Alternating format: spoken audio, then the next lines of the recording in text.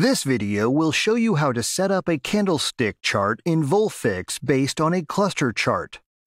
So, in a cluster chart, go to Setup, Settings, Cluster Box, Reset Settings to Default, and let's set up the candlestick chart together.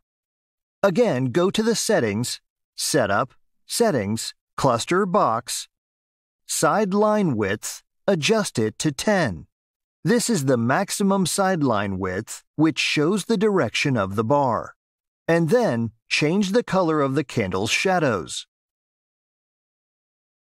Left cluster profile, set to gray.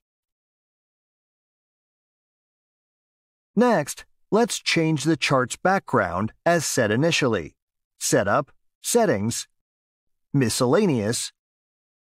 Background 1 and Background 2 are responsible for the background colors.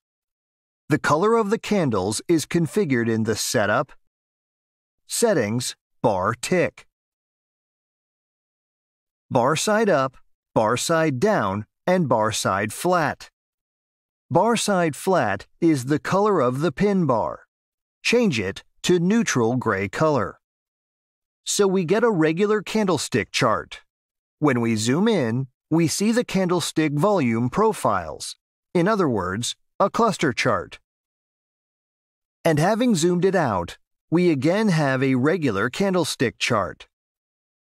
On the control panel, we can change the type of clusters, for example, to delta, delta percent, and so on, or switch to a chart with a double cluster and set, for example, volume and delta.